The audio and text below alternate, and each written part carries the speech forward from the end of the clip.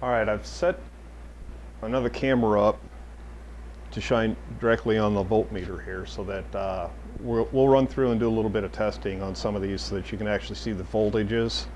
I have the voltage right now is set to DC. I don't have any DC in here, so I'm going to set it to AC.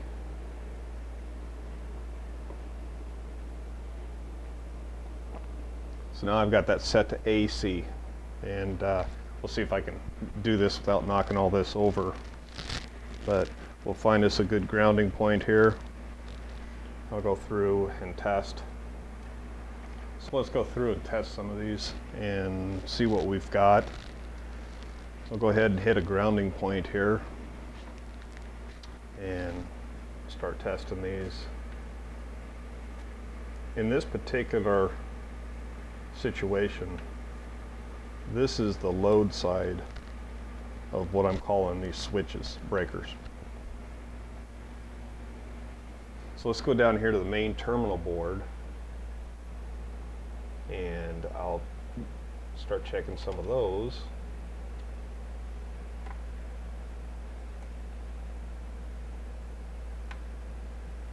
At this point we have no power on, and I've got the main switch on.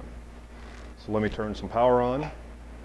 I know that because of my lights up here. And go back to my ground. I'm just using the ground off the cabinet at this point.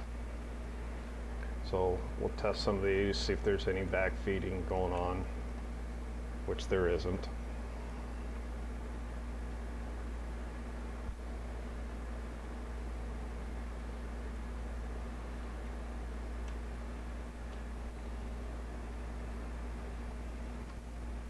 Now I'll go down below here to the line side of these and we'll check.